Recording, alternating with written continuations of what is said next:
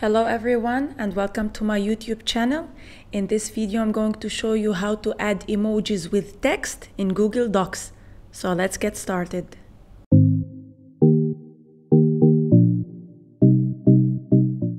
You can add emojis in Google Docs without using emojis from an external source or other website. You don't have to go get an emoji from a certain website, copy it, and paste it in Google Docs. You can use the emoji keyboard that's available in Google Docs. How can we reach this emoji keyboard? There are two ways. Let's start with the first way. Here on the top, you just go to Insert, you select emoji, and you can choose the emoji that you are looking for, or you can search for an emoji. So if I'm gonna say, for example, here, smile, I can choose any emoji from the emojis that are available. And that's it. And note that it goes into the Google Docs aligned with the text, so you can just continue writing normally. What about the second way that we can use in order to access the emoji keyboard? In this case, you have to use the @ symbol.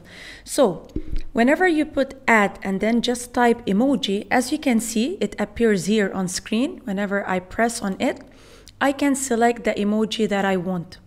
There's also another way where you can enter an emoji directly without seeing the whole list.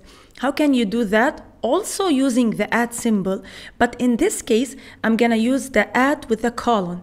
Here, I can type the name of the emoji that I'm looking for. So if I just say, let's say cool, as you can see, I get the sunglasses face, which represents being cool. I just select it and that's it, it's on my Google Docs.